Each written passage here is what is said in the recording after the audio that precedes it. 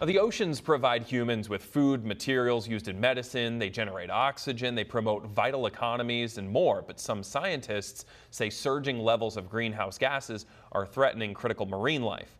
Fox News' Ted Lindner takes a closer look at an ongoing project. As world leaders meet in Dubai for the ongoing United Nations Climate Summit, activists say one thing is clear. If we have to focus on what's causing climate change, it's obviously fossil fuels, and therefore what will solve climate change is obviously decarbonizing our economies. Data from the scientific group Global Carbon Project reveals carbon dioxide emissions increased by 1.1% this year.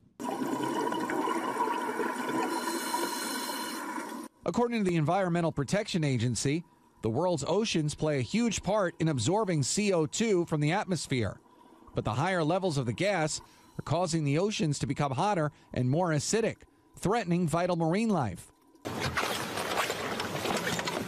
In a race against time, a global team of scientists, a part of the Ocean Census Project, are trying to discover 100,000 new marine species over the next decade, before researchers say many could be wiped out by climate change.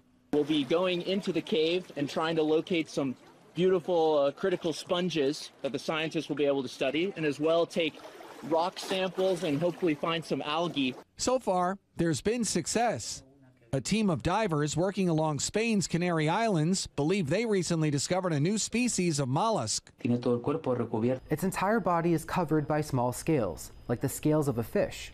And from what we have seen with the animal alive, it absorbs with the front of its body. It swells, grabs the liquid, and would surely pick up sediment, organic matter from the sand, and that is what it feeds on. Ted Lindner, Fox News.